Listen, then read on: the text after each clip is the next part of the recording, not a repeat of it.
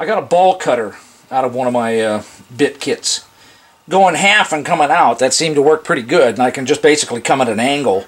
I don't think, like I said, I don't think I really need to worry too much about the whole screw part. Well, let's see, I'm not quite sure how much I'll be in the way.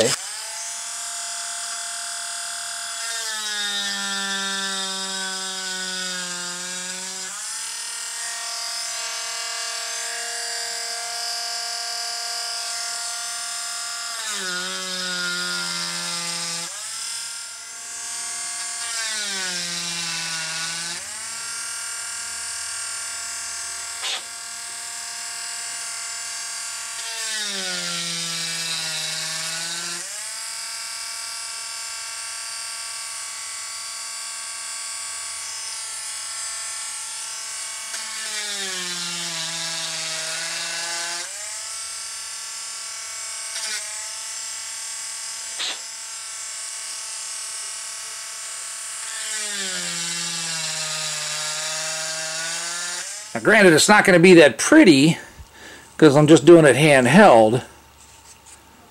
And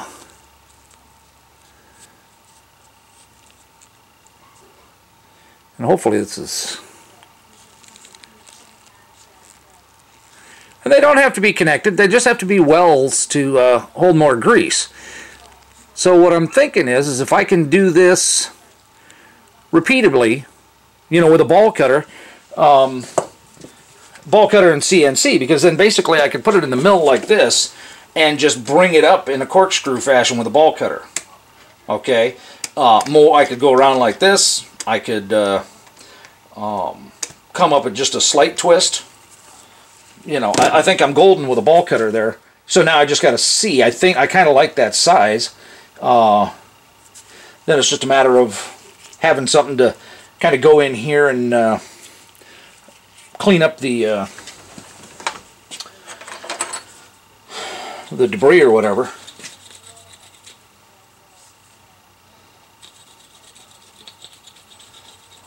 You guys ever use a drill as a reamer or a file?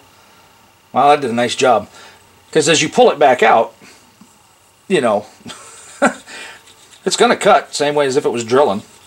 So that just took all the burrs off quite nicely.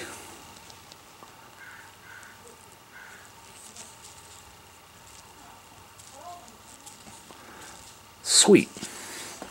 Okay, so let's do that again. See the... All right, let's see. See the burrs.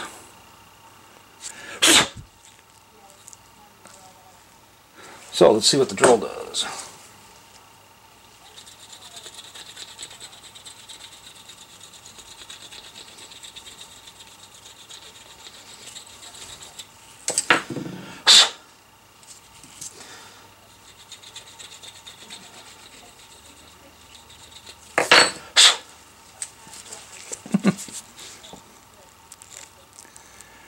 Let it focus in here. Oh, gone.